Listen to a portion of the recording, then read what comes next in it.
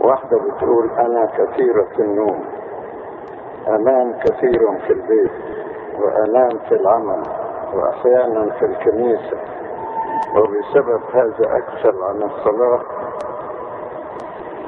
وأفضل النوم،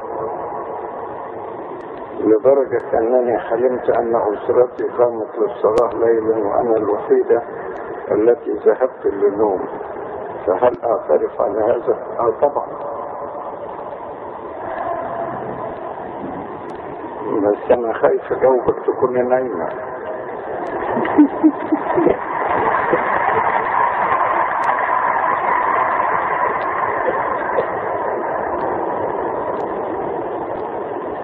النوم عبارة عن نوع من الكسل.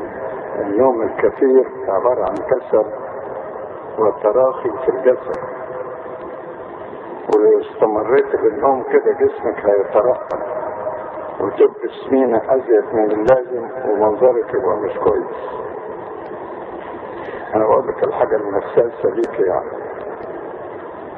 أما النوم في الشغل فيعرضك إلى الفصل من العمل لو ضبطوك وانت نايمة،